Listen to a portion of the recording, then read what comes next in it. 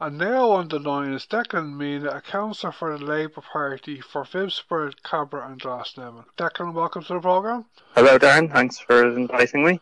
Okay, Declan, a couple of days ago, An Bord Pleanála announced a ruling on what is going to happen to the redevelopment proposed for the Phibsboro Shopping Centre. But before we talk about the ruling, could you give our listeners on the FM some background to this story? So I think everyone knows the Phibsboro Shopping Centre, and I think it was quite divisive even when it was built.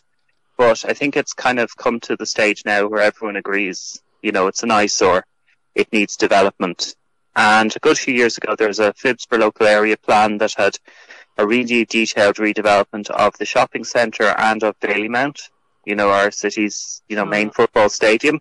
And really that would have involved demolishing and putting, a nice town centre. And there were discussions as to what we could have there. There are varying proposals.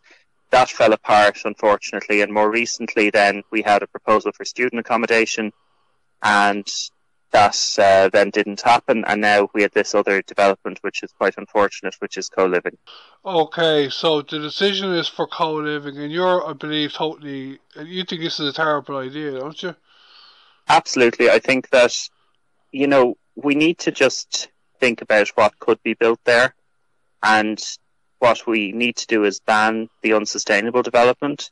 We need to, definitely reduce the number of new hotels. We need to ban co-living so that the only option to build on these sites is decent houses that people can afford to live in. No one's going to call co-living home.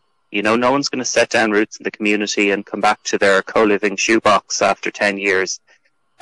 What we need is homes. We need well-sized apartments, decent apartments that people want to live in, and some houses as well. Okay, to quote from the Irish Times a couple of days ago, the developer Capital said that there was a huge demand for co-living in the area that is not being met. Yeah. What do you think about this claim, Declan? Well, I've spoken to the alleged co-living people, and it's not the case. I mean, a lot of people make the argument that this is where people from tech companies are going to want to live. Now, I've looked into this. First of all, people in tech companies have really big salaries, so they can afford the extortionate rents in Dublin. Secondly, a lot of people in tech companies are covered by non-disclosure agreements, so actually the only place they could do their work from home would be in these shoebox rooms. So I think the idea that, An Bord Pleanála, I think it's one of the worst government bodies. I think people have very low confidence in them at this stage because they said that, you can work from home in these, but in a lot of cases, I work for a charity. I deal with confidential stuff in my day job. I couldn't work in a co-working space because of the level of confidential calls I could end up receiving. So I couldn't work from home there. And a lot of people are in the same situation. So we really need to think about this, with reality, because there's this real pressure to just build anything, any space that you could, if you can fit a bed in it, it's a house, is this argument that's going on now. People are like, look, if we can put a bed in there and someone is willing to pay money for it, that's demand. That's not demand, that's desperation. And the demand people have is for large apartments. The demand people have is to have a room for a guest to come over. Like, these are things that every other city can deliver, and we can deliver them as well.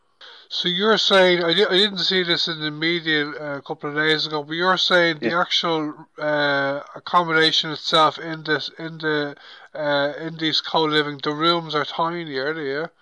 They're very small now. I don't have the exact figures, and unfortunately, it is quite technical to try and pull that out. But I mean, I'm speaking very generally in terms of co-living. The minimum standards is quite small, and people are obviously going a bit above them, but they're not going enough above them. And, having to get up in the morning or in the evening and come out and share cooking facilities with 5, 6, 7, 8 people, that's not good enough. We're talking about adults. Like, people can live with that in student accommodation because it's temporary and they can go home at the weekends or whatever. But, like, for people to be faced with the prospect of living like that long term, I don't think is fair. I don't think is reasonable. Okay, and this decision by An Bord Pleanála fell through the cracks, didn't it? Because I believe Minister for Housing, Darragh Bryan, actually banned co-living developments in Ireland last year, didn't he? Yeah, he did, and he did it in a very incompetent way, in my opinion.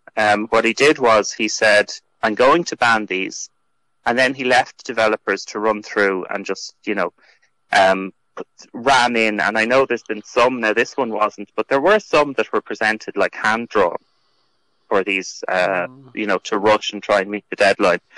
And obviously there's this strategic housing development process, which is a huge problem. It's causing absolute chaos across the city because it involves secret meetings with DCC officials and An Bord Pleanála, pre-consultation meetings, which are private. And there's no public interest in those. It's not like, councillors can't be there, public can't be there. It's just the officials trying to get this through.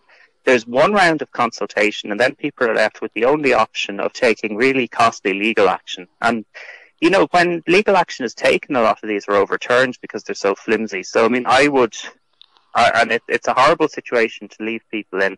With regular planning, there is a way of making an easier appeal. So I think we need real clarity on this. We need an end to the strategic housing development process. And what we need to do is accept that in other countries, local government is given powers.